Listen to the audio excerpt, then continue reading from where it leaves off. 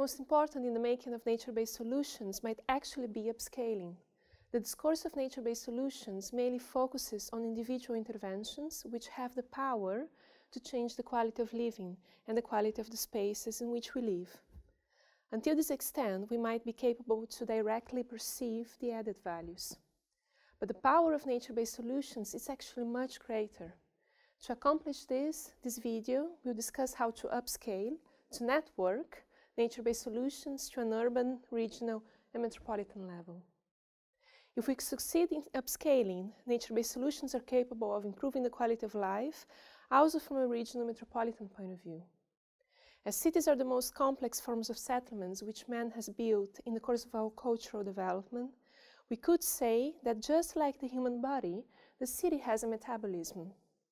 For the human body, the main purposes of metabolism are the conversion of food to energy and to building blocks and the elimination of waste in order to grow, reproduce, maintain structure, and respond to the environment. In terms of regional metabolism, nature-based solutions and the city aim to set the life-sustaining flows, focusing on energy, materials, water, and waste, and address the restoration of natural cycles by establishing a network connecting green and blue through the urban environment. This framework sets the performance and allows us to assign the spaces which have the potential to change in time towards a contributing role. The added value of seeing these spaces within a network theoretically comes from landscape ecology. Landscape ecology is the science studying and improving the interactions between ecological processes and the environment, and particular ecosystems. Landscape ecology sees the landscape as a mosaic consisting of patches and corridors, with each come with a different approach. Patches are areas with a homogeneous land use type, and corridors can be recognized as linear elements.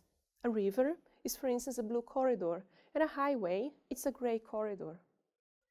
Organisms need patches of a specific size for instance, breeding and feeding, and they need corridors to migrate to other patches. This network and its connectivity facilitate a natural system to function. Within the context of landscape ecology, we aim for highly connected landscapes, so we aim for more corridors rather than fragmented patches. There are different degrees of connectivity to be recognized. Connectivity is high in untouched places, but lower within the productive landscape of cities. We can, for instance, see patches of green and blue, which are not connected, but they are aligned. The land use types in between the patches can either facilitate the movement of fauna and flora or block the exchange. Fields of grass with patches of forestry in between could, for instance, still be read as a corridor, whereas a highway will function as a barrier. If that's the case, we need to see how space in between the patches can be retrofitted to shape a corridor between them. Therefore, we look at land use types and building density. Within cities, however, potential can be found in the road network system. Roads are gray corridors which could provide space for green and blue elements. The sections of streets show us the available space for implementing green and blue on the sidewalks, within private-owned front yards, or by integrating a so-called eco-duct. If there is no space available around the roads, we can look into the space that is occupied by the road itself to see if changes in the traffic scheme can be made to provide space for the integration of green and blue. For instance, by changing towards more calm traffic and slower types of mobility, or perhaps even deviate traffic via other roads or tunnels.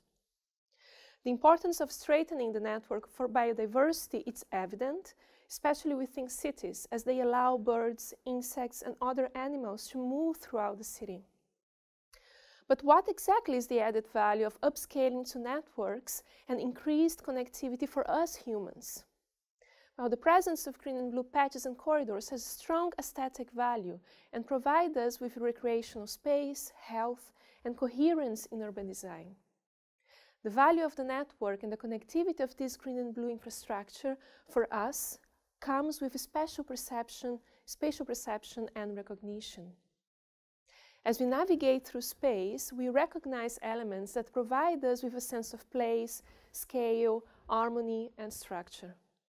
The more uniform a space is shaped, the easier it is to navigate and the easier it is to recognize landmarks and how the built environment works. The presence of green can, for instance, adjust and control the sense of scale and dimension, as it is, for instance, allow us to distinguish main roads from side streets and provide homogeneity, just like the steadily Parisian facades can. This way, the connectivity between green features create an additional aesthetic layer to the structure of space. The second important value of a network of nature-based solutions can be found in the flexibility and robustness a network creates for a region.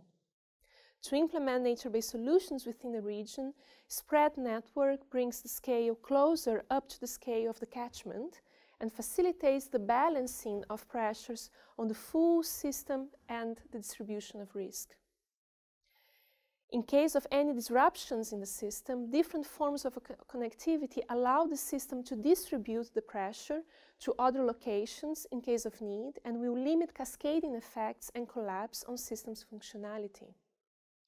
In terms of blue, taking the example of the discharge of stormwater, it makes sense that well-connected networks has the power to distribute pressures and alleviate locations when necessary.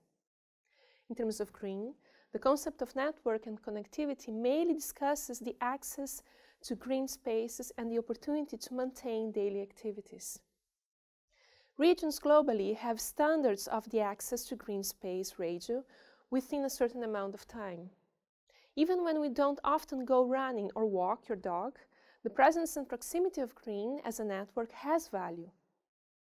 The ultimate goal of the upscaling of nature-based solutions is for network to be recognized on a similar level as streets are recognized. The street network in cities is mostly overlaid within a network of electricity provision and water discharge, of which we naturally understand their importance.